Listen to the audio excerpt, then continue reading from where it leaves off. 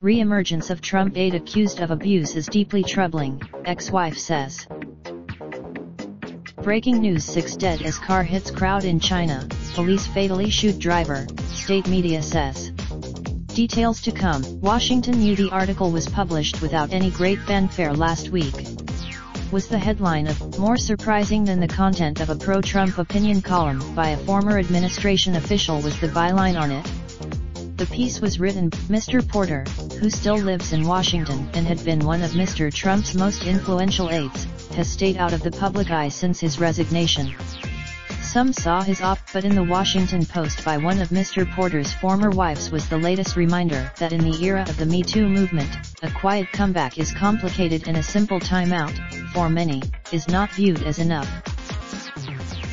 Rob's sudden return to the public eye is deeply troubling to me, wrote Jennifer Willoughby, who was married to Mr. Porter from 2009 to 2013, because he has yet to candidly address the thing that should you that must you come first: his personal conduct during his 2 marriages.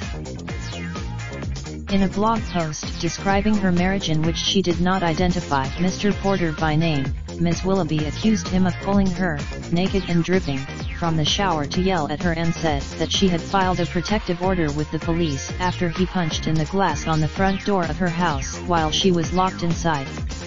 She has also Mr. Porter's other former wife, Colby Holderness, has described their relationship as verbally, emotionally, and physically abusive.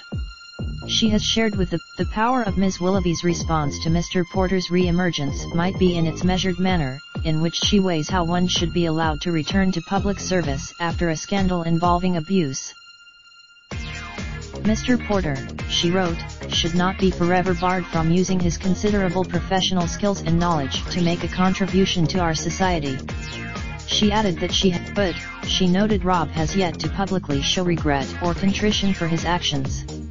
Giving him a voice, Ms. Willoughby, who since Mr. Porter's resignation has become a writer and public speaker discussing abuse and its aftermath, wrote that only after walking a path of growth and recovery will there be time for op-eds on trade policy. True redemption is not a given, she wrote. It is earned.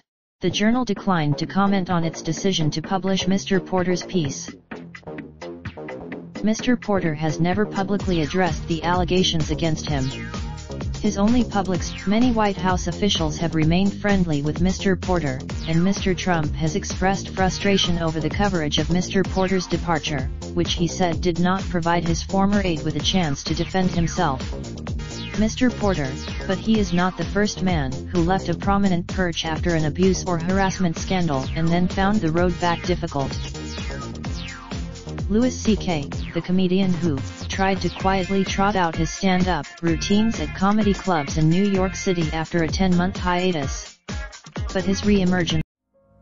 Raindrop, drop top, smoking, no cooking the hot pot. Fucking on your bitch, yeah, that. Looking up, open the park pot.